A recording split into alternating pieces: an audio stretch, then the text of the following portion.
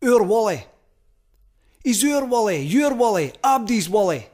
That'll be bloody right, he belongs Dundee. He's never been a West Coast boy, it's plain for her to see. They've tried to nick our favourite son and claim him as their in. Och and Shugo, what a load of shite, fae nor his pen he came.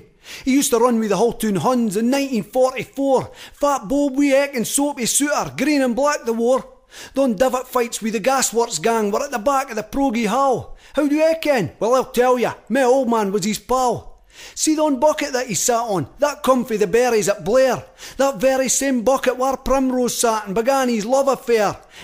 Nabbling up the drill me foot, he was spotted by wee Eck, playing games of touchy-feely and planting love bites on her neck.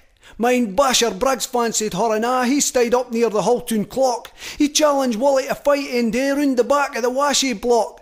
Abdi thought Wullie'd shite his dungarees, but the wee man rapped his puss. He lamped him with the old Freddie Tennant 1-2, cheered on by the rest of us.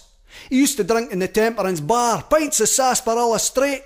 PC Murdoch had hate to drag him home pished where his arse met his old man's bit. And his mother, she was a belter, she could scrap with the best of them. She used to day the door of the windmill just to boost her weekly income. Mind, she was right scared of something, all it took was one wee squeak. Wullie's wee moose Jimmy had her terrified, quite literally, shiting her breeks.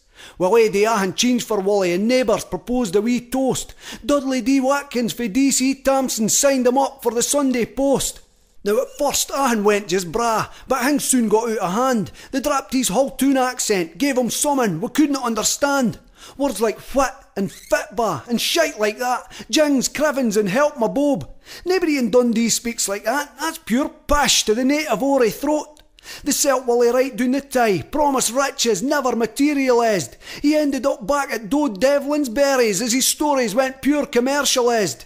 Now perts of Scotland claim him as theirs. They're telt though, dinna be so silly. He's no anybody's in Aberdeen's, he's Dundee's. The wee lad cred our Wullie. And so's the Browns.